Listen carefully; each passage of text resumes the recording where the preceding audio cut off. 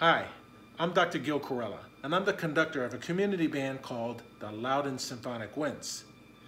We've prepared some videos for you that showcase the different band instruments, some of which you might be interested in playing.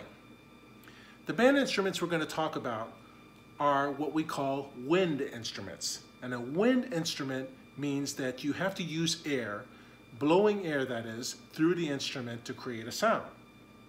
Now there's two types of wind instruments. There's woodwind instruments.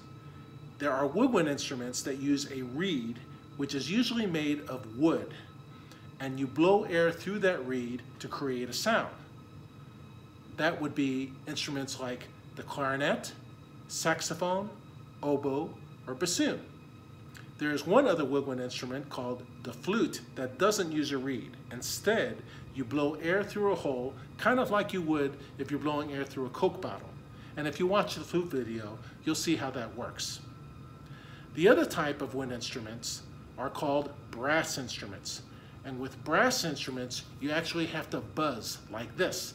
And you have to use something like this. This is a mouthpiece, and you buzz on the mouthpiece. And when you put the mouthpiece in the instrument, you get the sound.